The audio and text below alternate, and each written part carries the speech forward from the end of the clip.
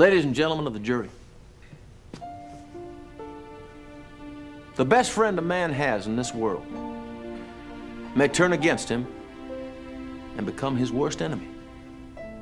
His son or his daughter, who he has raised with loving care, may prove ungrateful. Those who we trust with our happiness, our good name, may become traitors to us.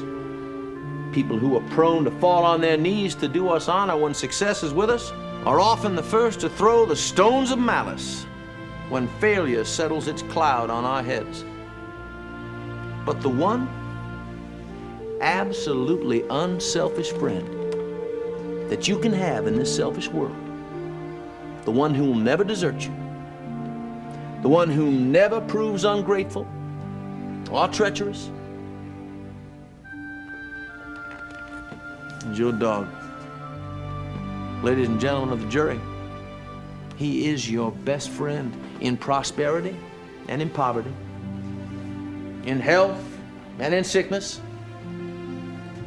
He will sleep on the cold ground where wintry winds blow and snows drive fiercely, if only to be at his master's side.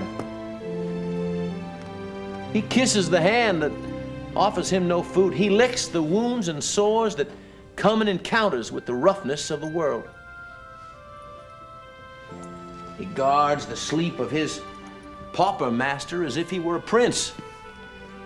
And when all other friends depart, he remains.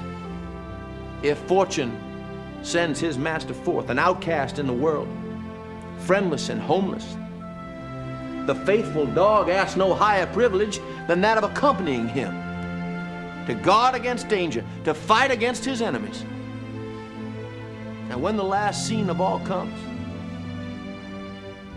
and death takes his master in its embrace, and his body is laid away in the cold ground, no matter if all other friends pursue their way, there by his graveside will the noble dog be found, his head between his paws, his eyes sad but open in alert watchfulness, faithful and true